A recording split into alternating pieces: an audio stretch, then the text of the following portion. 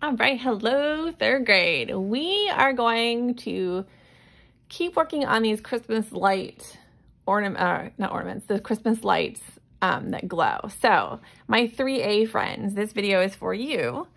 You are going to start, but you'll need some scissors today. You will need your glued down piece of string, and you'll need either a pencil or a white color pencil or a white crayon, something that we can trace or outline with. So first things first, let's start cutting out our light bulbs. Now your light bulb should be complete. You should have all your light bulb colored. You should have your highlight and then the filament inside each light bulb. That was Tuesday's assignment. Or not Tuesday, Monday, I guess. So when you cut, remember you turn the paper, not your scissors. You want to cut nice and carefully. We don't want this to be really rough or choppy. So you don't need to watch Mrs. Cole cut. And we're going to talk about this in our live class too. So we'll do some cutting during our live class. So once you get all your lights cut out, you're going to come to your string picture and we're going to start designing where we want these Christmas lights to live. So it's okay if they hang off a little bit. It's more interesting if they don't hang off. So you want to keep the base of your light bulb kind of hanging on the string so it lifts it up a little bit. So this I like better. It doesn't fall off the paper. This one over here, it kind of goes off the paper too much. So as long as I keep it on the paper, I'll be happy with it. So you're gonna go ahead and you're gonna figure out how to design all 6 on this string. And if for some reason you can't fit all 6, put your favorite 5, okay?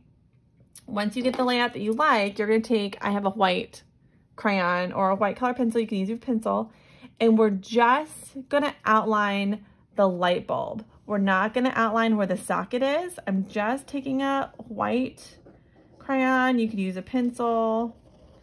I'm just outlining the light bulb. I'm not doing the base, just that light bulb, if you can see that, okay? I'm gonna do that to every single light bulb I have. Then the fun starts. You'll need to get your baggie of chalk pastels out. You should have gotten a bag that kind of looks like this. I sent it home with you that last day. So the thing is you're not gonna have every color here. So what you might want to do is, like, you know, this is orange. I want my orange to live here. So maybe I'm going to write on the inside, I'm going to write orange. Okay. And then maybe I'm going to have another one live over here. But this might be my blue one. And be careful when you outline. Okay. And this is going to be blue. And I want that. So I know what color chalk pastel to get. So I don't have an orange chalk pastel, and I'll tell you why. The orange chalk pastels are really hard, and so I think it's easier to use a yellow and then a red, okay? So what I'm gonna do, I have all my things outlined, so you're gonna pretend. I'm gonna go ahead and I'm gonna draw a nice thick line of chalk right over where I drew. And I want it thick, and I don't want to move the dust. And I want this to be orange, so I'm going to layer some red, because yellow and red make orange usually. And I'm going to make it just a really thick layer of dust. Okay? And this one I said was my blue one, so I'm going to dig out some blue. And I'm going to do the same thing here. I'm just kind of drawing on the side. This is a square piece. This is a little messy, so you'll want like a baby wipe, a washcloth, a wet paper towel. You'll also want to do this somewhere that you don't mind getting a little messy if you're at a table. Okay, so a nice thick line, and there's lots of dust. Okay, so you can do this 2 ways. You can use your fingers, or you can use a Kleenex. I'm just gonna go for it and use my fingers. I'm taking one finger, and I'm just gonna push out from the edge.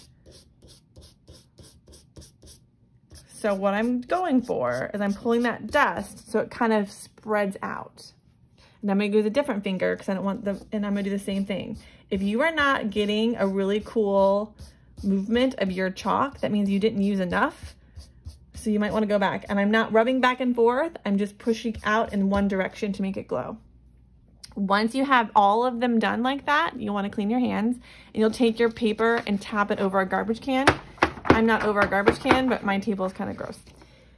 So then, this is how we finish. We're going to add glue just to the base of the light bulb, and you're going to glue it right on that string until we put it down. It looks like the light bulbs are glowing. This is one of my favorite projects.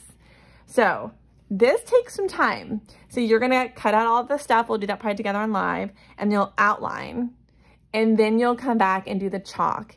And the last thing you'll do is glue, and you'll need liquid white glue. Glue stick probably won't work, but try your best. So you just glue on that string and then stick it down, count to 10, and voila. And it should pop up a little bit. That's really good. You can glue the base of your light bulb, a little bit of glue underneath it too. That works fine. We don't want to put a lot of glue on our chalk. And that's it. I can't wait to see it. So when you take a picture, take a nice clear picture of all your light bulbs and upload this Google Classroom assignment. We're going to work on this both Tuesday or Monday and Wednesday. I see you twice this week, and this is a big enough project that this is something we can work on together. So more than likely, and you're going to be doing the cutting out and the outlining. That's going to be Monday. And then on Wednesday, we'll talk about how to do adding the glow and finishing up your thing. And that's everything. So this video is kind of telling you 2 days worth of work. That's okay. We'll talk about in our live how to pace yourself. It's a lot at one time. And that's everything. I can't wait to see your faces later this morning. I'll talk to you guys later. Bye, guys.